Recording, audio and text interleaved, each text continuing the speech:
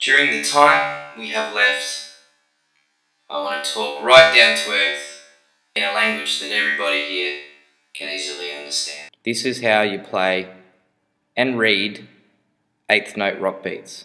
The first set of grooves are going to be made of eighth notes and quarter notes. Have a look at the picture.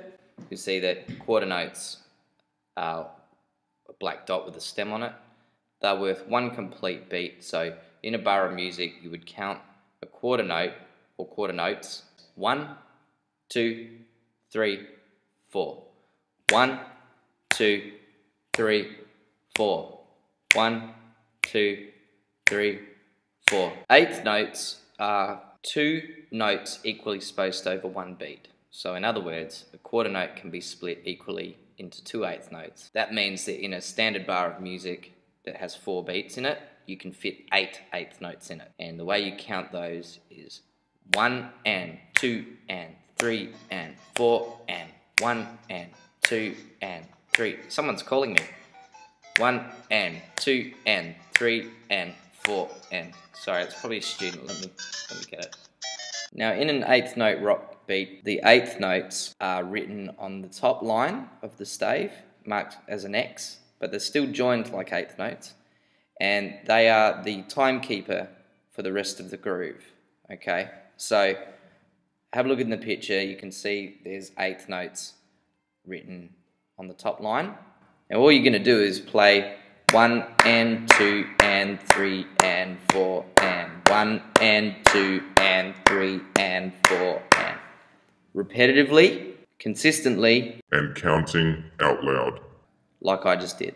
1 and 2 and 3 and 4 and 1 and 2 and 3 and 4 and... The next thing we'll do is put the snare drum into this.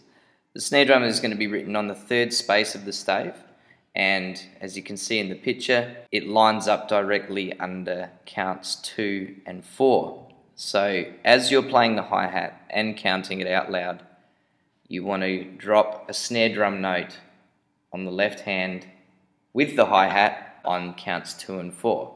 1 and 2 and 3 and 4 and 1 and 2 and 3 and 4 and like this.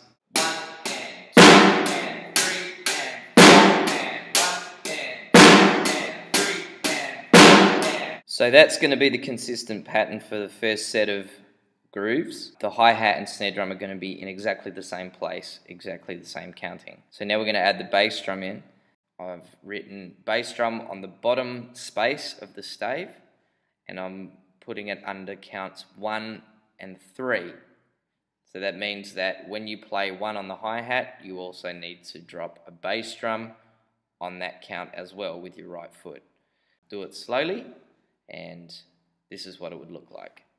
1 and 2 and 3 and 4 and 1 and 2 and 3 and 4 and 1 and 2 and... Okay, so you can play that basic rock pattern now. So the next step is to add more bass drum into that. We can put a bass drum under any one of those hi-hats and create a new bass drum pattern. So in the picture that I'm showing you now, I'm putting a bass drum on the 1 and count and the 3 and count.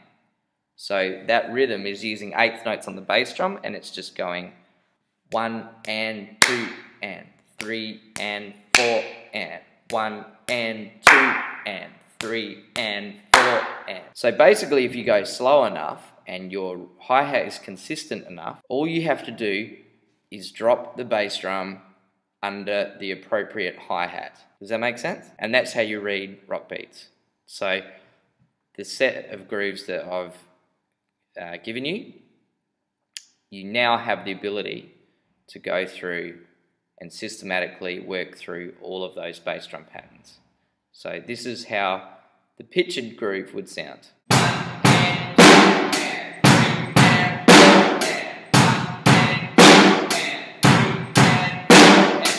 The most important part of this whole lesson, and the best piece of advice I can give you, is never, ever, ever trust a left-handed person to do an online drumming video. They just do everything weird. They even write their music weird. Ignore.